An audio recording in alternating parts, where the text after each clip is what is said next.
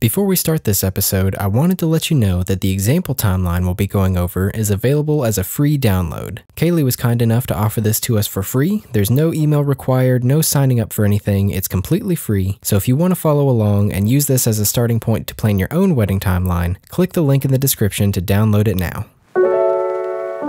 Well, hello, thank you so much for tuning in. My name's Josh with Josh Likens Visuals, and today I'm here with my friend Kailee Kroll from Kailee Kroll Photography. And we are going to be talking a lot about everything wedding photography, timelines, logistics, all kinds of stuff. And before we get started, just want to say a quick thank you to Brightside Creative Collective in Buchanan, which is where we're filming today. So thank you, Brightside, for having us. So Kailee, why don't you go ahead and introduce yourself? Absolutely. So I'm Kailee Kroll. I'm with Kailee Kroll Photography. I'm based out of Clarksburg, Bridgeport area. And I specialize in photographing weddings, couples, and I do have a soft spot for mamas and seniors. So I think that the first thing we're going to dive into is timelines, wedding day timelines, because that is a question that I know we get asked a lot. I know that you work with couples a lot on their timelines. So what is kind of like the structure of a timeline that you usually go about setting out? So there are a lot of things to consider when building a timeline. And so when I start working with a couple, I make sure that I know what parts of their day they're going to include, whether that be a first look or no first look, if they're going to do first looks with other family members, and most importantly, when they're going to have their ceremony. And then I kind of build around their ceremony backwards and forwards. Starting with a specific ceremony time is like pretty much the most important thing for me. And then I build a timeline based off of how much coverage they have requested, 6, 8, 10 hours. And things that could be important would be like if they're planning on giving gifts to anybody, and if they want sunset portraits, you know, you have to kind of work around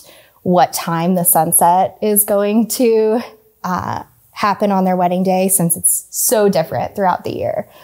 So I think those are really the important things. And then getting ready, pre-ceremony, ceremony, portraits, and then reception. I've heard that a good kind of rule of thumb to help you in planning your timeline is to start at the end of the day. Mm-hmm. Maybe start with like how long you want your reception to run and kind of work backwards from there. Yeah. Because a lot of times the ceremony is budgeted for like 30 minutes. Yep.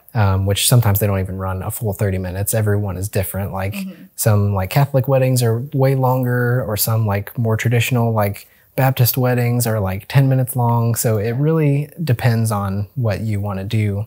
But I think a good rule of thumb is to start at how long you want your reception to run. Yeah. And work backwards from there. I agree. I think wanting to know like how much coverage you're looking for your reception is super important, because you can say my reception's ending at 10 p.m., but really everything's over with before dinner. And then you have like 4 hours of just Uncle Bob dancing, and there's only so much that you can capture when they're the same people dancing on the dance floor. So I think that is a good rule of thumb. I kind of will create a reception timeline separately and then put that into a full day timeline. So I don't know if that's how everybody does it, but I found that timelines were one of the more difficult things in the planning process, something that my couples were coming to me often about. And after a while, I was like, I'm just going to include this in my packages. It's going to be something that is complementary to my couples. I have the experience doing it, and I know it works and I know it doesn't. And I know how long it takes me to photograph the different parts of the day. So I think that has been really valuable for my couples to be able to have somebody who's experienced in creating those timelines and then managing when the timelines maybe don't work out how they're supposed to. So budgeting more time at the beginning of the day is a good idea, because I think a lot of people kind of underestimate how long it's going to take them to get ready, especially if you have a bunch of bridesmaids and you have moms and you have flower girls and everybody, it usually takes quite a while, especially if you only have one or two hair and makeup artists there. So I would probably put more time than you think you need on the beginning of the day by like an hour or two. And because a lot of people will put more time at the reception. And like you said, sometimes it's like the same folks out there dancing and everybody has been there all day. And so they're kind of eating and then packing up and heading out. I would say if you want more of like a dance party type of deal, like still plan for that, but maybe have like an after party. Yes. For like your like close circle of friends and family to like go somewhere else or like have an additional hour like at the venue or whatever. And that'll probably help you out a lot. That's something I've seen a lot of when planning this year's weddings. A lot of people are having a separate kind of after party, like old like cigar room type style after party for their close friends, the people that they know will dance, the people they know will, be out on the dance floor having a good time, resulting in those good photos that you want of your reception.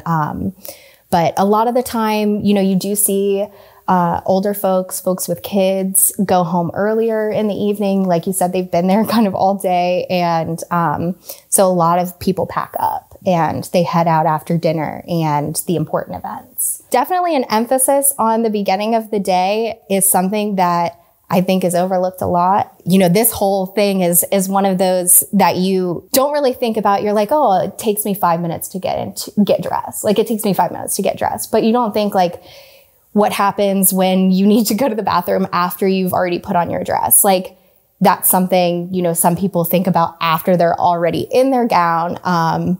Or if you only have one photographer and you want getting ready photos of both partners, having that extra time to float back and forth is going to be needed in the timeline.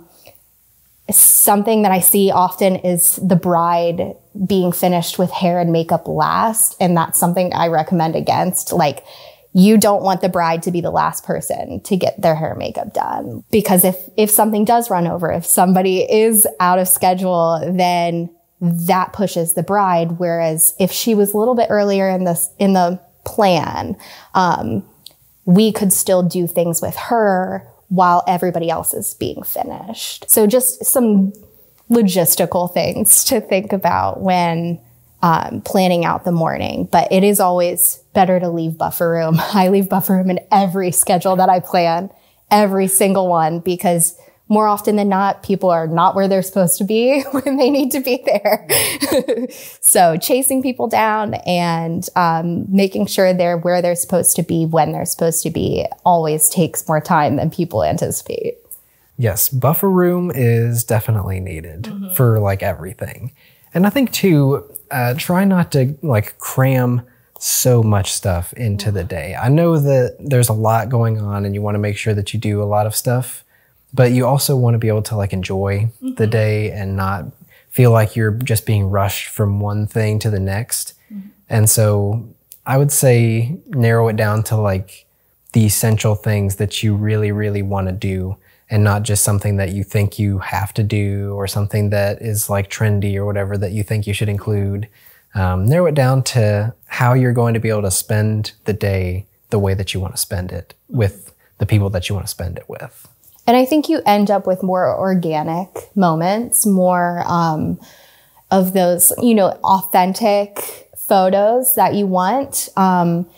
No wedding is going to look like the weddings that you see on Pinterest. They're on Pinterest because they're curated. And you can want to style a wedding to look like what you've seen on Pinterest, but that's not your wedding.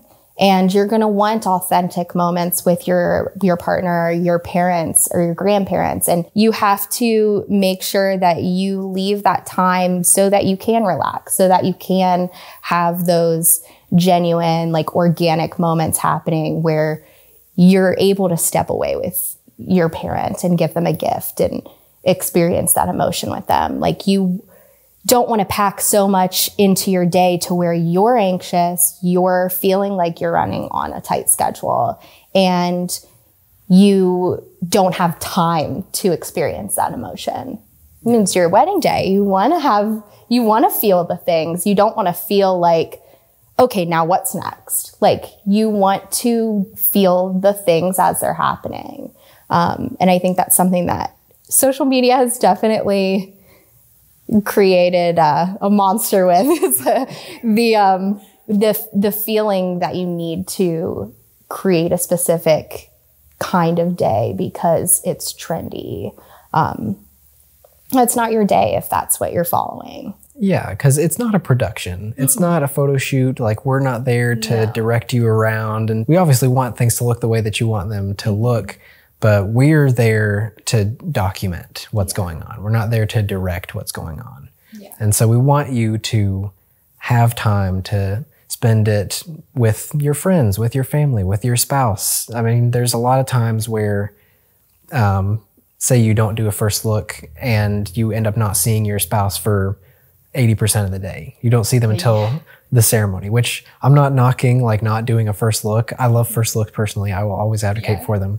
But you don't want to not be able to spend your day with the one person that you're there to spend it with. That's true. That's another thing people don't think about is on your wedding day, you really don't, if you don't do a first look, you are really spending like 80% of the day apart. You're only together for like 5 or 6 hours of the day. Because it does go by super fast. I know that's like the cliche thing, like it goes by in a blur, but it really does go by incredibly fast. Yeah. Yeah. So having the time to slow down in between things, have something I've seen recently in the past year is a lot of people are taking cocktail hour to just spend with their significant other. You just got married and you are going straight to family portraits, straight to wedding party, or, straight to the reception. But like a lot of people now are taking cocktail hour to just enjoy with their new spouse. So, I think that that's something hopefully we're seeing a lot more of, is like people just taking in the moments and slowing down and realizing the day is going to go by fast after the ceremony, and, to soak up every minute they can. Because it's a lot of emotions too. Like after the ceremony or before the ceremony, you're starting to feel like a little bit pre-game jitters. You're getting kind of anxious. And then after the ceremony, you're just like kind of crash a little bit. So you need some time to decompress, even if it's just for 10 minutes. Well, and you're about to be in front of, however many guests you have dancing. You're about to be in front of them for your cake cutting, for, you're the star of the show and now all of your guests are there. Some of my couples are a little bit more on the shy side. So being the center of attention is nerve-wracking for them. So having that moment just with their partner, like after they're married, just to take that in before the craziness of the reception happens is really valuable to them. I think one of our couples actually did that was it last year? Yes. Leanne and Jonathan? Yeah. They took a few minutes during cocktail hour to just like eat dinner by themselves. And I could tell they just felt like so much better afterwards. Yeah. And with so many different parts of the day happening around you, that's the time that they get to be by themselves. Like, we weren't there. Nobody else was there. And it was just them. Because, if you think about it, we are probably the people that they spend the most amount of time with on their wedding day. Their photo and video team. Hair and makeup's done after a certain point. The planner, they aren't with them throughout the day. We are following them around. We are with them more than their partner is going to be with them on their wedding day. And to have that time when we aren't even with them, that's so special. A lot of people take that for granted. A lot of people don't do that. And so I think having that time, it's just, you can't beat it. And it's like 20 minutes out of your schedule. You just sit down and have a snack, make sure you eat, because once you get to dinner, it's like unlikely that you're going to eat dinner. So like, you need to make sure that you're eating. If you're going the whole day and not eating anything, you're not going to feel very good. And you've also paid for all that food. Like, I know. Please eat your dinner. Oh my gosh. Yeah. And that's one thing a lot of people don't think about. As a past bride, I recall not even getting any of like the cookies that we had at my wedding. We had a cookie table and I didn't get any cookies. Like, like it's something that you don't think about, but like it just doesn't happen. I think I maybe took like 3 bites of my dinner because, you want to talk, you want to socialize. And, that's something that, that's that time, unless you're off taking photos or something during dinner, like that's your time to socialize. So. Well, let's switch gears a little bit. I know you brought your wedding guide here that you give to your couples. So it also has like a example timeline. It does, right? Yeah. Can we take a look at that? Yeah, absolutely. So this, and along with my timeline guide, I will send to my couples just as a guideline to follow when they're planning theirs. It's not going to be the same. The sunset is going to happen differently on every day. The weather, the time of year, the location of the venue is going to determine lighting. Probably the most important thing is to determine when the sun is going to set on your wedding day. When are you going to lose light? Because after you lose light, that's it. And so I kind of look at that and plan where that's going to line with the ceremony. And what I see most is probably 4:30 p.m. ceremonies. Like you said, ceremony times vary. So usually I will allot 30 minutes just in case it's like a 15, 20-minute ceremony. I've had some ceremonies where they've forgotten the rings, they have to run back and get the rings, and that's okay. It's a perfect photo opportunity because everybody can get out their phones and take a photo of the bride and groom. So, you just want to leave a little bit of buffer room. If you don't end up using all of that 30 minutes, that's totally fine because then you can use that for portrait time. You can use that for family portrait time. If it is a longer, more religious ceremony, then, you have that conversation with your couple in advance anyways. And you can allot for an hour. I've had some that are an hour and a half before. So really it just depends on like what, if it's going to be a religious ceremony or not. If they're doing any unity ceremonies, readings, that's all stuff that I kind of ask them when I get their questionnaire. So, I determine if they're doing a first look, if they want to do family formals beforehand, or if they want to do wedding party, or if they want to do both.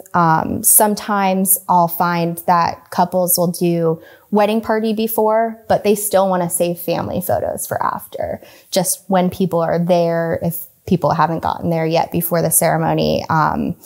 And even just taking care of wedding party portraits before, and some couples portraits will free up a lot of time after the ceremony so they can enjoy cocktail hour with their guests, or separately. So in this, I structured this timeline in my wedding guide to include a first look. So not every wedding will have a first look. Like you said, I'm a big advocate for first looks. I think that a lot of emotion happens during them that sometimes doesn't happen during the ceremony. And I will always push for them, but I'm not going to be upset if a couple doesn't want to do one. So this is planned around a first look with a 7 p.m. sunset time and a 4 p.m. ceremony time. And so I kind of like work around those things, leave buffer room. But I kind of have an idea of how long it takes me to photograph each portion of the day, and how much time you should allot. And then in my timeline guide that I send to my couples, separate from this, it outlines how many minutes you should allot, and you can build your timeline around that. I think that this is at least a really good starting point, or like a template. Like obviously, like you said, it's very dependent on a lot of factors, like where you are in the world, what time of year it is. There's a lot of different factors that go into it, but I think that this is a really good starting point to at least give you some sort of visual of like, okay, here's something that we can start with. Yeah. And like a 7 p.m. sunset time is like, I would say probably like a May or August. Yeah. You're looking at like a 9 p.m. in June or July. But in November, you're looking at like 4:30 or 5. Yeah. But it's really tailored. And that's why I offer the custom timeline curation for each of my couples, because it's going to be tailored to their day. Every wedding looks different. So I think once you get the important information, the ceremony, when the reception's supposed to start, like when did you tell your guests that you were going to have dinner, and factoring in your coverage time, fitting all of that into your timeline is going to create the timeline for you, kind of. I do leave an emphasis on the beginning of the day because you are going to want detail photos. For the bridal details, the dress, shoes, all of that stuff, I usually account for, I could do 30 to 60 minutes. So it depends on if that's important to my couple or not. If not, then I'll spend a little bit of time on it. Then like getting ready photos, usually I can take getting ready photos in about 15 minutes, but your getting ready portion is a huge part of your day. Yeah. And that needs to be accounted for, usually starting at 7 or 8 in the morning and going until like noon or 1.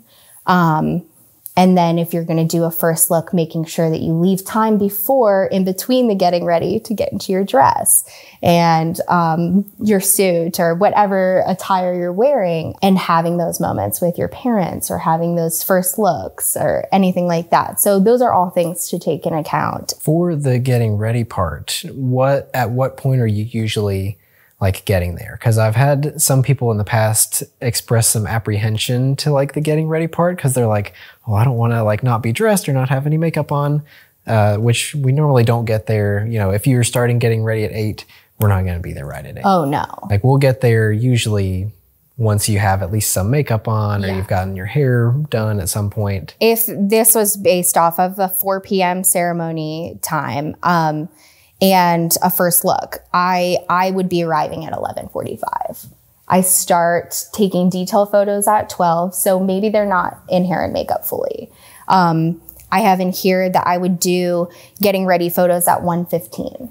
So I'm photographing the details. I'm photographing ceremony details, reception details, and their individual like attire, shoes, rings, that kind of thing. And then I'll jump into getting ready photos around 1:15-ish. And it's not a set thing. You know, you can be getting hair and makeup done near where I'm doing detail photos, and something good happens and I swing around and I get, you know, the picture, you get the video, that kind of thing. It's kind of fluid, but you leave that buffer room in the schedule so you can have the fluidity. Getting into the dress around 1:45. So that time is like them hanging out together. I see very often the matching pajamas, the matching robes, usually when they spend money on that stuff, they want photos. Yeah. So making sure that you have the time to get the getting ready photos and the photos of them popping champagne or in their PJs. And then, if you are a solo photographer for the day, if you don't have an assistant or a second photographer, you know, making sure that you have time to bounce back and forth between the two of them. So definitely around like 11:45, I would arrive on a day like this. And whether or not the details are important to them is like kind of how I would structure getting ready and when I'm arriving. 9 times out of 10, they aren't going to want photos of them without makeup or with their hair all slept on. That's understandable. So a lot of the time they're going to want those to be kind of near the end of the getting ready portion, which is right before they get into their dress. And pro tip for getting ready, at least for the photo part, whenever you are about done like getting ready, it's always a good idea to kind of sit near a window if you have any, because it just makes it look so much prettier. Yes. Yep. And that's like when you can, get those natural light portraits, and you can put your earrings in, or, you know, do your finishing touches right there. And a lot of the time venues now will have that natural lighting in their getting ready space, which is usually what the hair and makeup artists prefer to sit near. But, you know, that is definitely ideal for photo and video for sure. So with this timeline, like just taking this one as an example, how many hours of coverage would you recommend for a timeline like this? I think about 8 hours of coverage is solid. And in an 8-hour day, I am, you know, confident with like a 150, 200 person wedding, shooting it myself. And if they do a first look or not, I'm usually confident in an 8-hour day, that will be enough time for getting ready all the way through reception events. If they want more coverage, like a 10-hour day is perfect for, if they want a little bit more detail coverage in the morning or more hanging out all the way to like a private dance. Usually, you know, it doesn't take long to photograph the individual portions. It's just the day and mapping out the day to fit a schedule is like what is really the hardest thing. Because once you think about it, it's like family photos, you can really photograph in, you know, 30 to 40 minutes, depending on how many combinations you have. Getting ready, getting you in the dress is going to take me 5 minutes to photograph, but the process of getting in the dress is about 30 minutes. So it's, you know, allotting that time throughout the day is what's important, not so much like how long it'll take me to photograph the portions or you to record the portions. It's the buffer room, really. At the end of the day, it comes down to the buffer room and just making sure that it flows smoothly. Yeah, I think it's always the setup to everything is what always takes the longest. It's always the setup. And like we said, getting the people where they need to be when they're supposed to be there. Yep. Wrangling the kids, wrangling the ring bearers. Yep. Because you'll see often that after the ceremony, everybody's so eager to go to cocktail hour and get their stuff set down at their tables that it's like, where did Aunt Teresa go? We needed her for photos. So, it's, you know, having somebody to help, that knows all of the family members after the ceremony and getting them to have everybody in one spot. So we aren't like looking for your brother, looking for your sister-in-law when they need to be where they're supposed to be for family photos. But I think 8 hours of coverage is a pretty solid, it's usually what my couples book. And it's something that I feel is confident in covering a full wedding day. The extras, like the private dance or the grand exit, or, you know, spending more time getting ready in the morning. That's what will probably lead to a more 10-hour day. Or if you have multiple locations, that's a big thing to consider. Some people have different ceremony locations from reception and getting ready. So you're traveling multiple times throughout the day. And that's something you need to consider when you're planning your timeline. It takes time for your vendors to get their gear out of their car, get their gear set up, and moving that whole big crowd of people I was going to say from one place to the next. Making sure everybody gets from point A to point B can take 30 minutes, you know, and the drive time too. I usually account for like 15 minutes. If I'm going from one place to another, I account for the drive time and 15 extra minutes to get my gear unpacked and packed into my car when I'm leaving and unpacked when I'm arriving to the new location. So that's something you have to consider. A lot of vendors include their coverage is consecutive. So it includes that travel time. It's not, that travel time isn't extra. That travel time is included and that has to be considered. So one location, 8-hour day is pretty solid, pretty solid. But you know, if you're a couple that's willing to run on a strict schedule, back to back, I don't recommend it, but it's possible.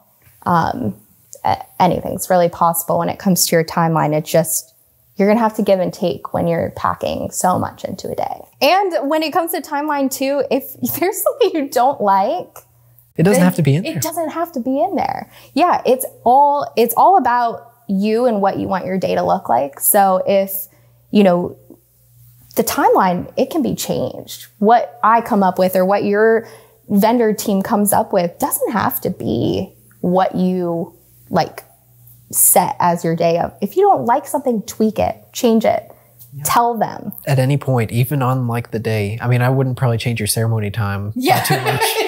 not the day of, but but you can change other things, right? Yeah. It's your day. We are just there to kind of make things easier for you. So in creating the timeline, that's just us trying to help you in the planning process. It doesn't have to be exactly as we lay it out. If you want to change something, change it. Don't just be like, oh, it's fine. This is what we're going with now. Change it. If you don't like it, it's not going to hurt my feelings. It's not going to hurt your feelings. It's not going to hurt anybody's feelings. It's your day. Make it your day. We're just there with a guideline to help.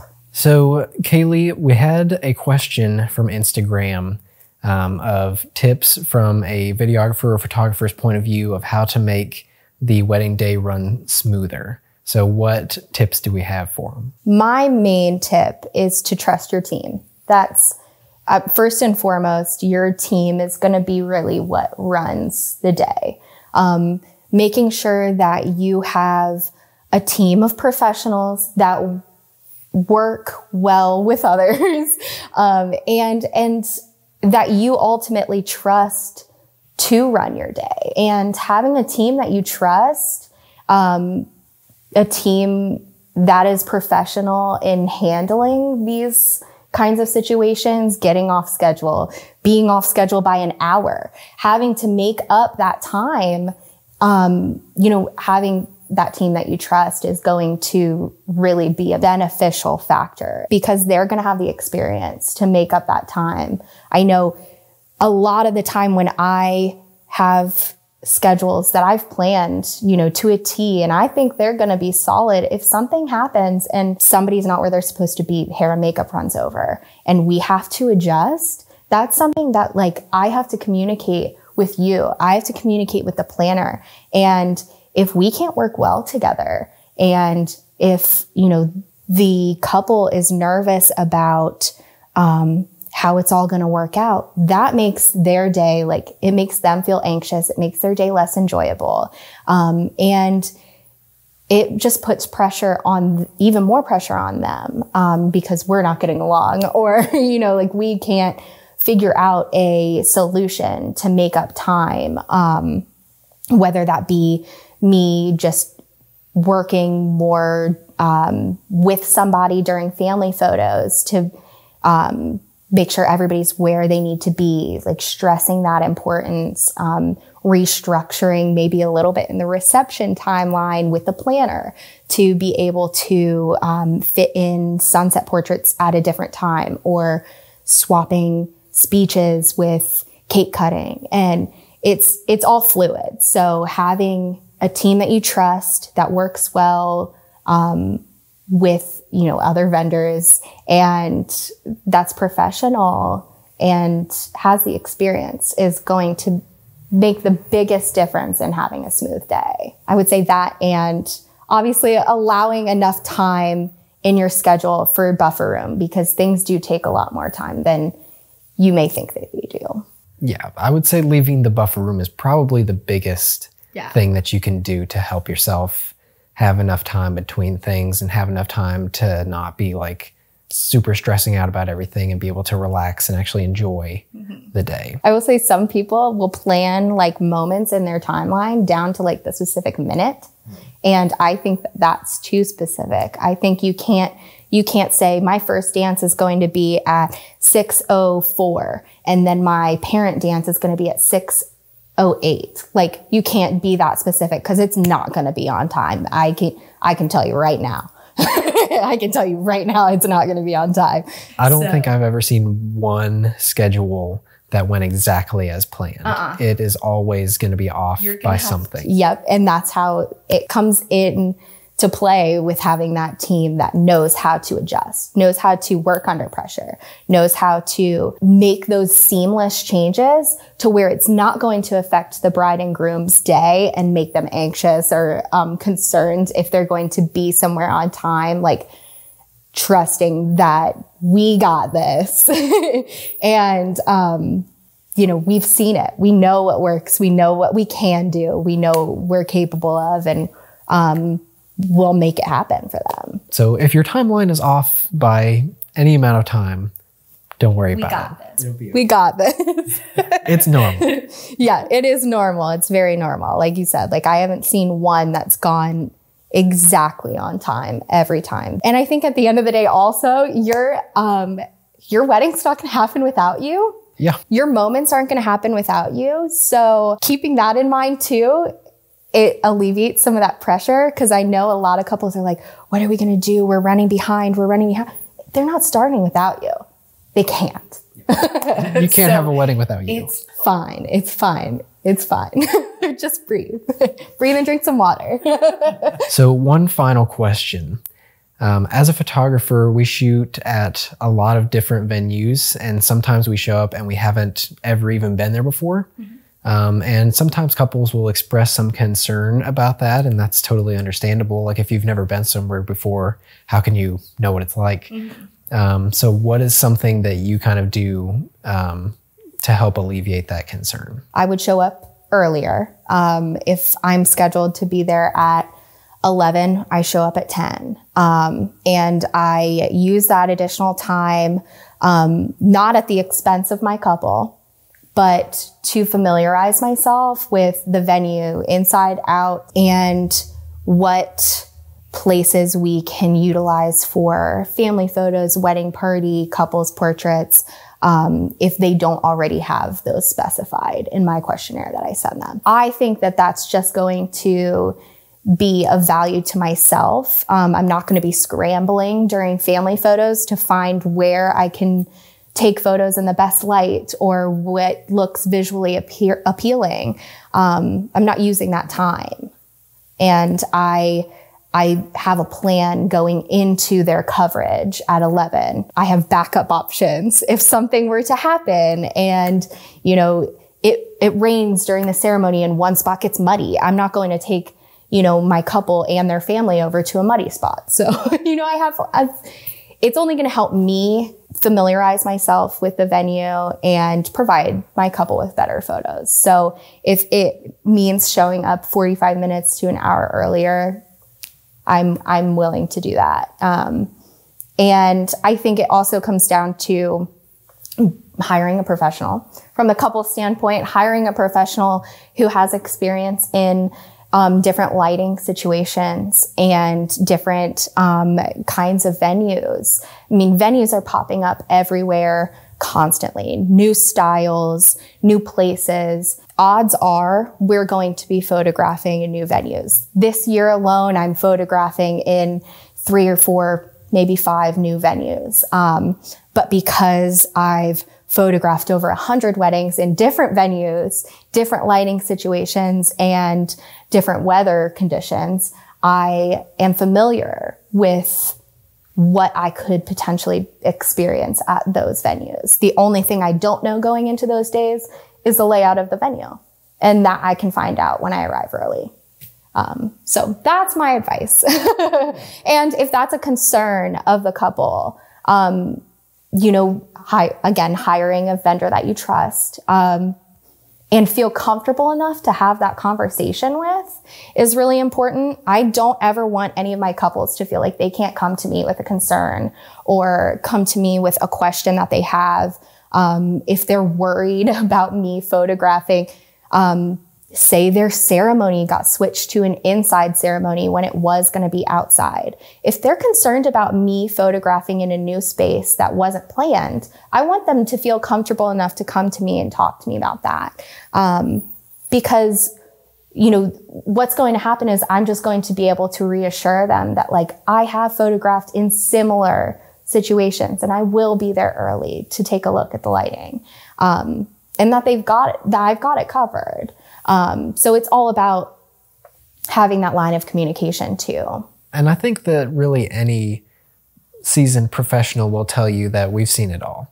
We've seen terrible weather. We've seen indoors. We've seen outdoors. I've seen the power go out at the venue for the entire day. I've seen it, pour the rain. I've seen it be 100 degrees.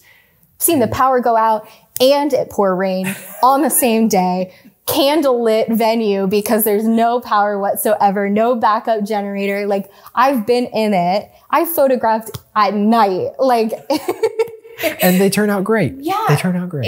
It's all about, that seasoned professional will tell you that we've seen it all. And if we haven't, we will go to the lengths for our couples. We will go and, do whatever we need to, provide them with the same quality that we promise them when they book us. Yeah. And I think too, if you as the couple are enjoying the day, even if something goes like completely wrong, like say the power goes out, if you're still having a good time, then your pictures are still going to show that. Oh yeah. Because the pictures are about the day. The day is not about the pictures. So if you're still having a good time, if you're still enjoying yourself, if you end up married at the end of the day, that is all that matters. Important. That is the most important thing, that you're, getting married that day. You're with your loved ones. You're with the people that matter most to you in the world. And, it could blizzard. The power could go out and we have a thunderstorm that prevents dinner from happening on time. But at the end of the day, like, what matters most is that you're surrounded by your loved ones. And yeah, if you have a good time, then the day isn't about the pictures. I think that we have covered quite a few things. Hopefully you got some value out of all this information. Hopefully it was entertaining for you, if nothing else. Yes. But yeah, Kailee, thank you so much for being here. Thank you for having me.